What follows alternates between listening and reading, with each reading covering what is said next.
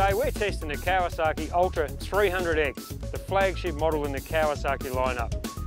I knew a little bit about the ski before we came out today, its performance, its power, its ocean-going abilities, and really, its fun factor.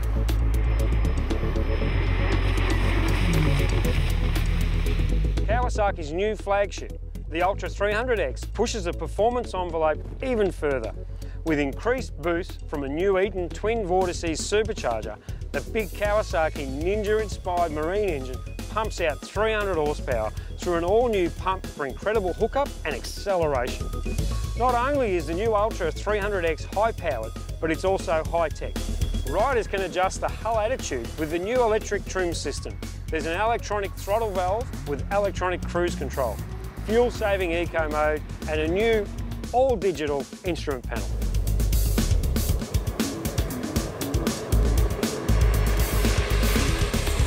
The 1.5 litre engine in the Kawasaki is tried and tested. It's supercharged, intercooled, and now is putting out 300 horsepower. What a weapon. The new throttle response system is great. It's responsive, controlled, and it actually increases the throttle when you back off and go through a turn. Fantastic safety feature. With the new throttle system comes an eco mode. So if you need to go that extra distance without responsive power, switch it into eco. Great option to have.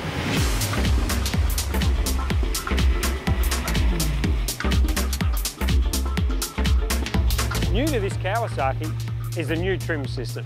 As you've seen in our other tips, it's fantastic to have, and this ski now has the electronic trim system, so you'll find that an added bonus. It also has the cruise control, which is really good for towing people.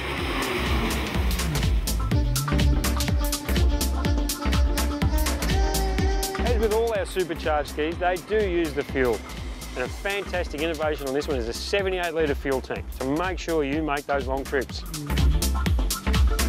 The new handlebar layout comes with an adjustment so you can set the handlebar height. That is great. And of course, the new LCD screen. We're out in the sun all the time, so easy to read, really important. And that dash comes with those added features like distance to empty, water temperature, clock, and a few other features.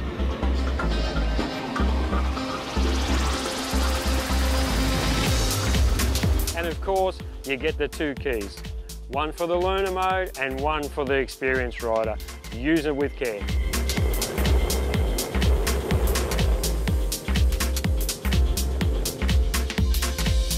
Having ridden the previous model before, I know the hull's good in the ocean. Today we're out in the lake, it's pretty flat, so we're doing some dynamic stuff, but that hull, it is a really good ocean hull.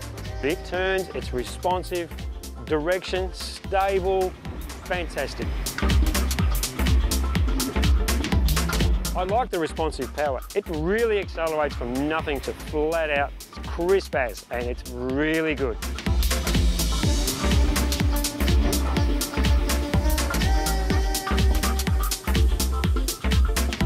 Look, I thought this ski was great value for money. It's well priced, good power, it's got a good sized fuel tank, and the storage, loads of storage.